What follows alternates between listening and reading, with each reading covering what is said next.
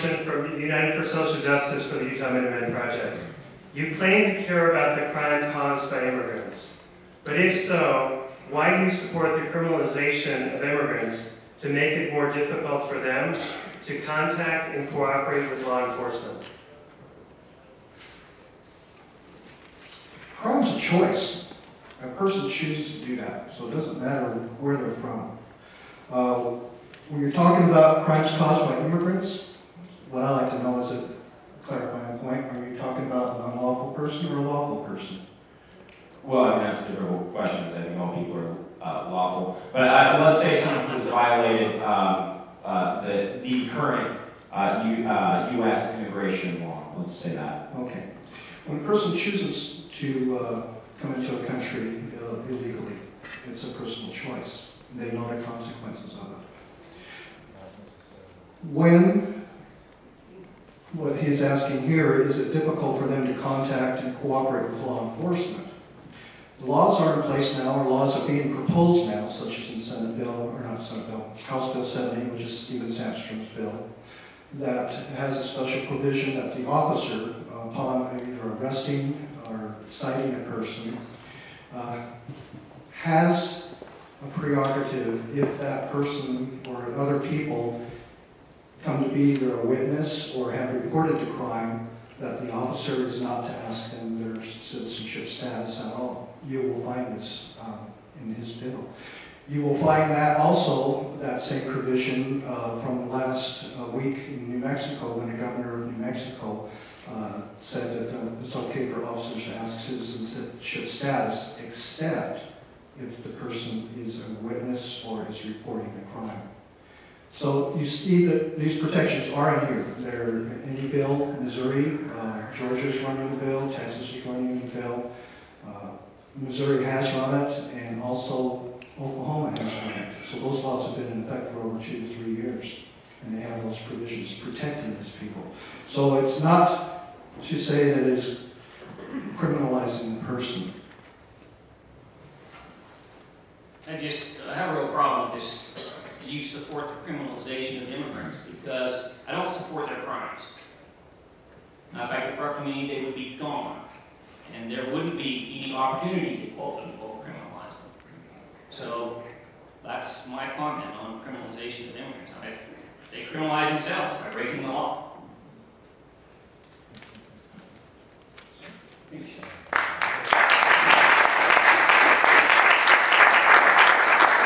United for Social Justice has 1 minute to respond. You're absolutely right. It is a personal choice. It's a choice between going and living and staying and dying. And any sort of law that forces people into that sort of choice is deeply, deeply immoral. Yes, of course, we hear about the quote-unquote good immigrant who manages to go through the long and arduous legal process to get here. And again, it was mentioned earlier, you know, the cartels charge way more than the visa process, but it's not about money, it's about time. It's about how long can your family survive on what you have, or in the case of Mexicans, don't have. So in this case, I mean, you say they'd be gone. Well, I think that's a deplorable position. Essentially, you would condemn hundreds, if not thousands of people and their family receiving remittances to death, to starvation, to lack of medical care. And for me, that's far more important than any law to increase the comfort of Americans.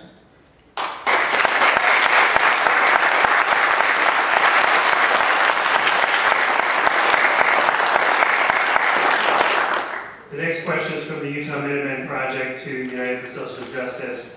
The question is, what is the central point that is common in all illegal migration issues around the world? I'm going to add slightly to that because Michael Sanchez presented earlier and said one central point is a connection with organized crime.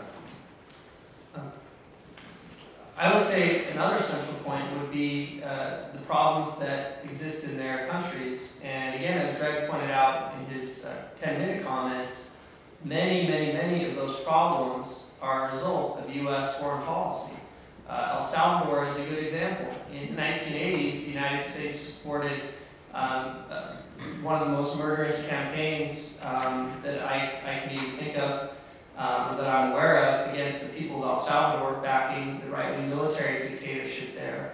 right-wing military dictatorship with the support of U.S. advisors, committed some of the most horrible atrocities that you can imagine, and that devastated that country. And as a result, many of those people came to the United States. A lot of them came on visas at the time or had refugee or political asylum status, but when that ran out, it was too dangerous for them to go home. The poverty was too bad. There was still a lot of political violence, and they would have been killed if they would have gone home. So they ended up staying here. So again, the reason that immigrants come here is because of massive problems in their countries. And again, we have a moral responsibility to help these people in those cases when our government is directly responsible for their misery and the terrible problems that they're experiencing. And again, as a worldwide problem, just real quick, I mean, we're in the United States, so we're talking about Latin America, but if we were in the EU, we would be talking about German and European Union destabilization of the Near East and North Africa. You can see, right, for example, the Dutch Royal Shell Corporation, which commits genocide routinely in Africa. You have the UK, who had dominated and disrupted all the, basically they control a good chunk of the world. And now those regimes also are complaining that the people that they have harmed are returning to ask for just a subsistence existence.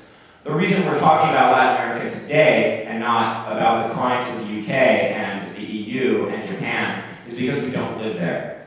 If I lived there, I would be talking about those, and instead of Mexicans, we'd be talking about Turks.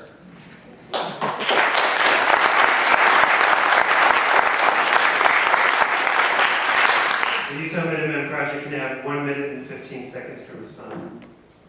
I reject the proposition that the United States is responsible for anything and everything evil that happens in Latin America or in Mexico.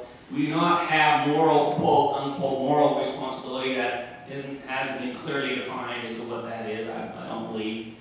So, I have no doubt that had Mexico the power that the United States has, or any other country, and the shoe were on the other foot, I don't think that you'd find the same level of outrage and indignation coming from our adversaries relative to the poor plight of the Americans.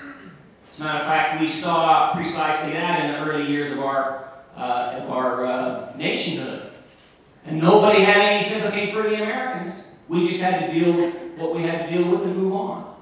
So this whole idea about the United States has moral responsibility, and that we need to be on the lookout to make sure that we can pander to and help and assist everybody and their dog just because they happen to feel like they're exploited or happen to be exploited.